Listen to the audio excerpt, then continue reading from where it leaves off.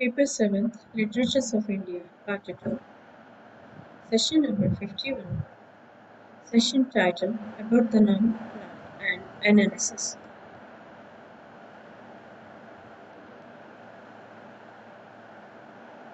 This is an image of the cover book.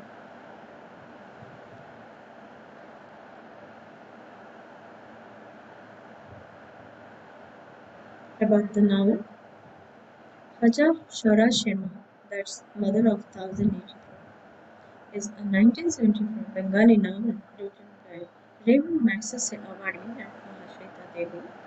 It was written in 1974 on the backdrop of the Naxalite revolution in the 70s. Translated into English by Samir Bandyopadhyay, it was published in 2010.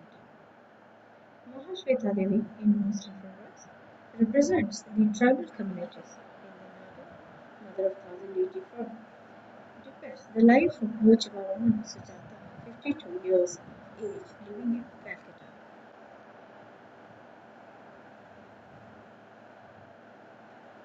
Let us now look into the plot of the novel.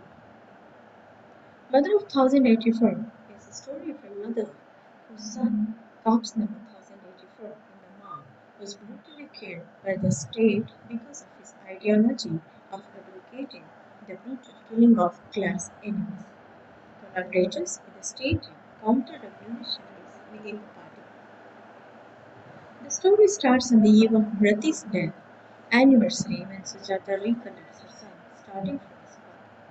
She meets Brati's close accomplice and tries to justify Brati's actions and his revolutionary mentalities. Throughout the story, she is portrayed as a strong woman who fought against the odds.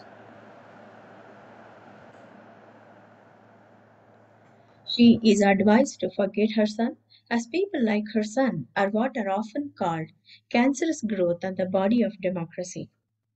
It's a story of a mother as she relives years later the death of her son in the political upheaval that left almost no home untouched. Mother of 1084 also portrays the other faces of the human stories that emanated from the restless political adventure of the vibrant Bengali youth, which was ruthlessly cowed by then Congress government until the Communist Party displaced them, and who then again themselves ruthlessly cowed their opponents, the same Bengali youth.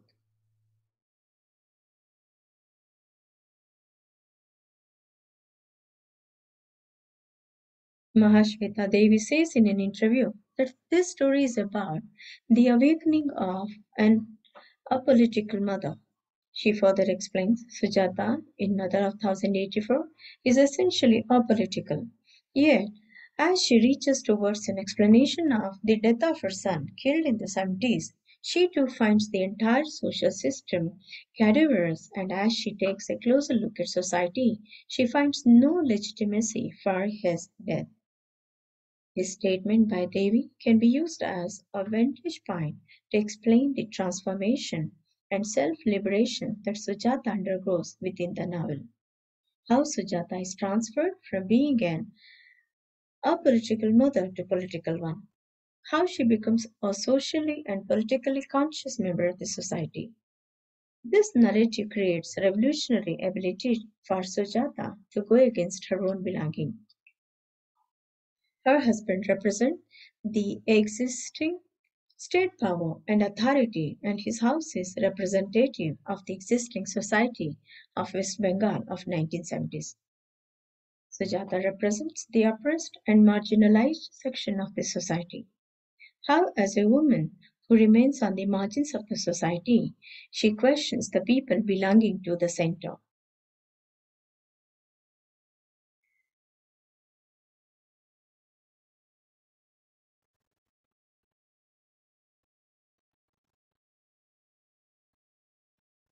In the first chapter, we discuss the structure of this novel, and in the second, we will discuss the first next two chapters of the novel, and in the upcoming session, we'll be discussing Sujata's complete transformation.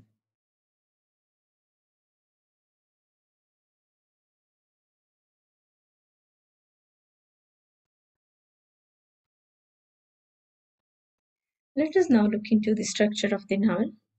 The entire story unfolds within the time frame of a day. The chapters are divided into the four phases of a day: morning, afternoon, late afternoon, and evening. The narrative may look linear because of this division, but it's not a linear and chronological narrative. Sujata goes back in time through her reminiscences, and this disrupts the linear narrative. As opposed to linear clock time, the story shows a different notion of time, time as being circular. The time that Sujata experiences in the novel is not a linear one, but a circular one that has no starting and no end. She moves in and out of present reality and visits her past through flashbacks and through recourse to her memory. Each chapter of the novel helps in the further development of Sujata's consciousness, as it helps her to reconstruct her disordered and fragmented life. Every time she glances back at her own past and her son's past by visiting Som's mother and Nandini, she realizes the uselessness of her present existence.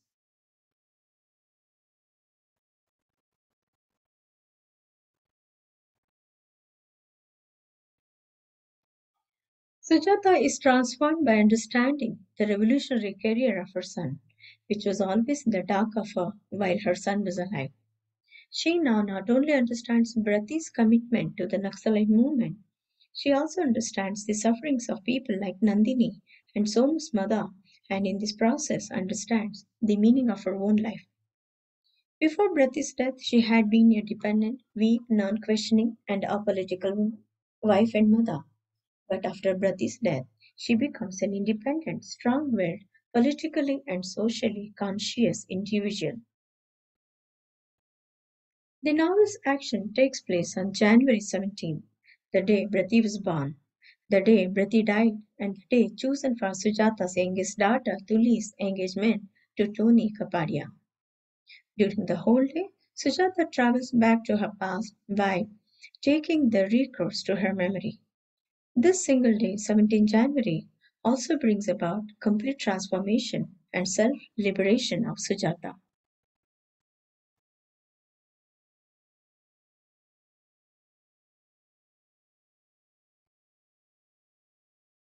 Analysis of the novel. The novel opens on the morning of January 17th, when Sujata broods back on the day when Brati was to be born. She remembers how the labor pains had started in the bathroom, how she alone had to pack her bag, call for a taxi, and had to rush to the hospital. She is reminded of the jealous and hostile nature of her mother in law and the cold behavior of her husband. They did not care about her critical condition. Now she clearly saw this solitary existence she had been living in Dibyanath's house. She realizes the lusty nature of her husband, how he didn't care about the bringing up of his children and so preferred sleeping on the second floor of the house so that his sleep should not be disturbed.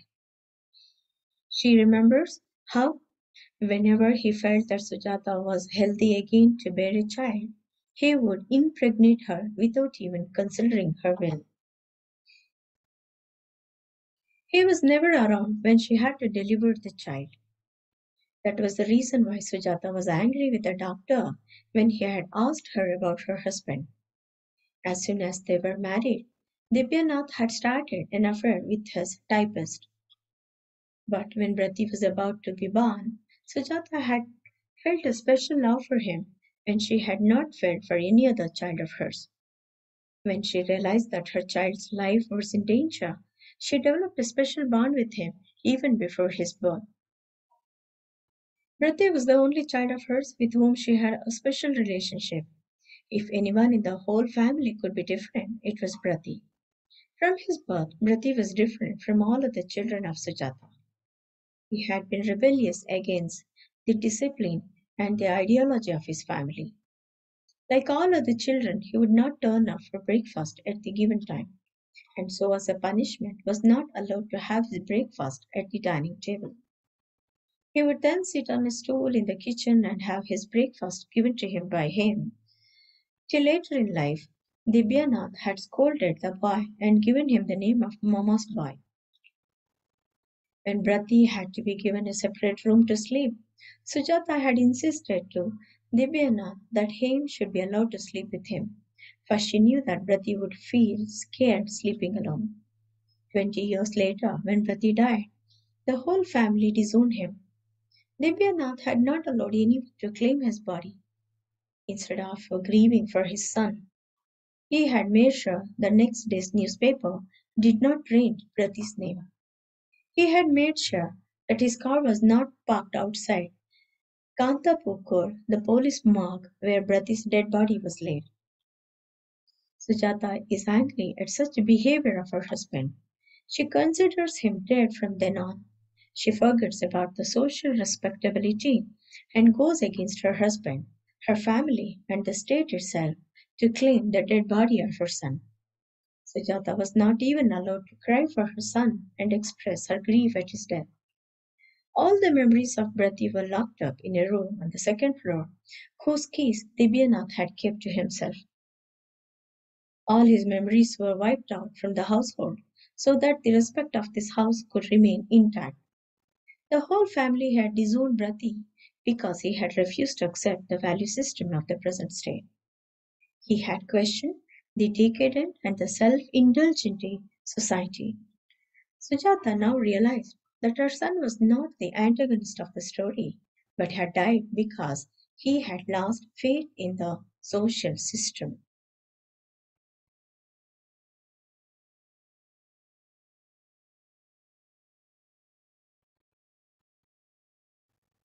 In the chapter named Morning, Sujata for the first time realized that Prati and she were the excesses in the family of Dibyanath because they couldn't adjust to the ways of this house and so were suffering equally. They both could not be as happy as the other members of this household because they could never be part of the ideology that shaped this household. This first chapter is the beginning of Sujata's realization of being the other in the system. From then onwards, her transformation begins, even though in this chapter, this is only in its initial stage. She starts to become ideologically dislocated. Transformation occurs internally in this chapter.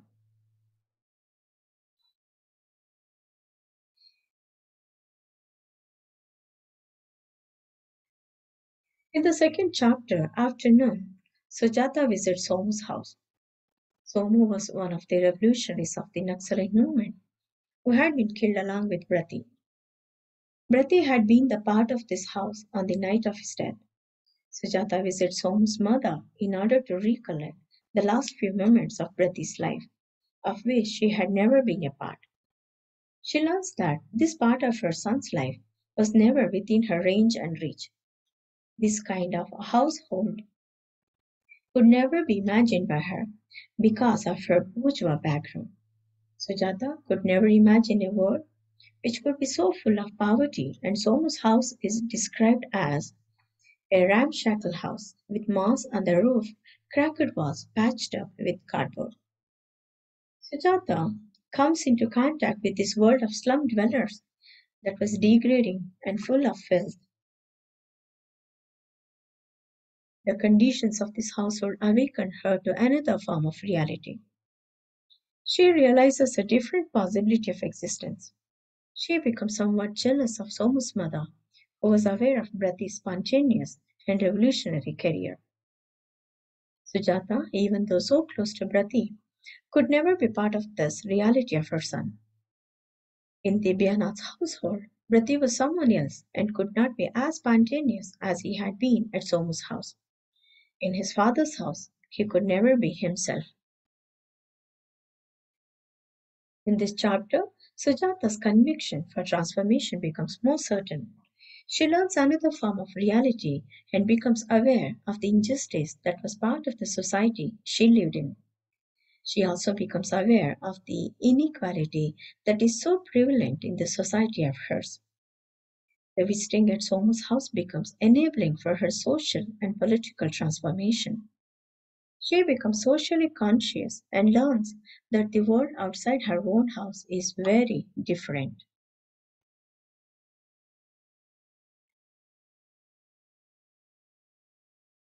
In the third chapter, the late afternoon, Sujata visits Nandini, who was one of the living revolutionists of the Naxalite movement and was also Brati's girlfriend. It's through Nandini that Sujata learns about the Naxalite movement, its causes and aims. Nandini tells her how Brati and other revolutionaries had been killed and how they had been betrayed by one of the comrades.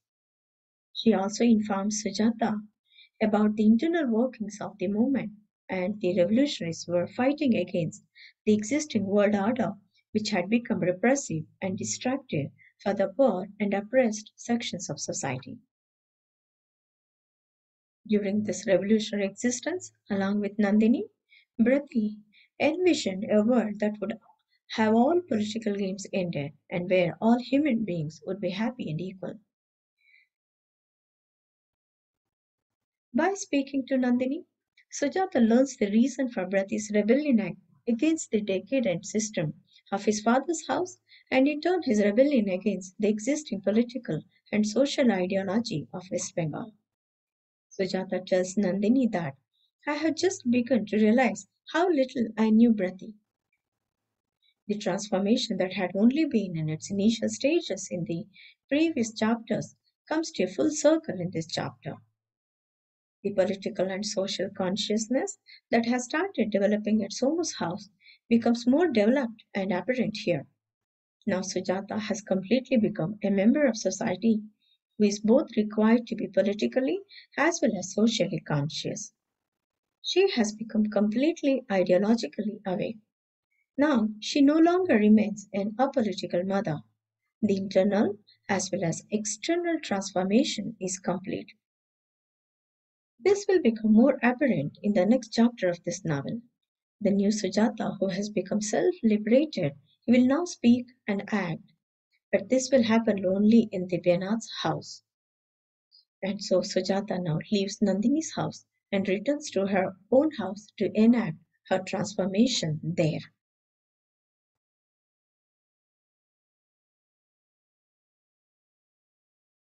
Only in chapter 4, Evening, do we see a new Sujata who has now completely transformed. This transformation is reflected in her thoughts as well as her actions. As soon as she enters the house, Dibyana scolds her for being late. She, for the first time, speaks up and leaves Dibyana shocked. She confronts him for being an irresponsible man, husband, and father. She makes him aware that it was he who was on the wrong side from the beginning. She openly questions his libertine relationships. He was able to maintain such relationships through the encouragement of his mother and his children, particularly Uli. It was he who had been adulterous and disloyal to her. She had done her bit of duty really well, and so he had not right to question her. Dibyana had no answer to all these questions, and so he left with no other option but to leave, out tamely wiping the nape of his neck. She not only questions Dibyana but also questions other family members. When her daughter Tuli asks her for her entire jewelry, Sujata gives her all the jewelry she had got from Dibyana, but refuses to part with the jewelry her father had given to her. She becomes more assertive and determined now. Sujata even rebukes her daughter Nipa for her behavior. Her whole body and soul instructs her not to take part in Tuli's engagement, but out of her moral duty, she decides to be part of the ceremony. Even though Sujata had now become completely transformed, still, she decides to fulfill her moral responsibility towards her family. She decides to fulfill the role that had been allotted to her by the society she lived in. She wears a white sari for the ceremony, signaling her transformed self. Her appendix pours out and she dies. She could no longer remain alive in the house of Dibyana, as she now realized the hypocritical and repressive nature of this household. Rati had died because of loss of faith in the existing system, and so she too had to die. She had no other option apart from dying because she was very weak and old. Only death could help her to unite with Prati. Death was the only possible resistance that Sujata could take up.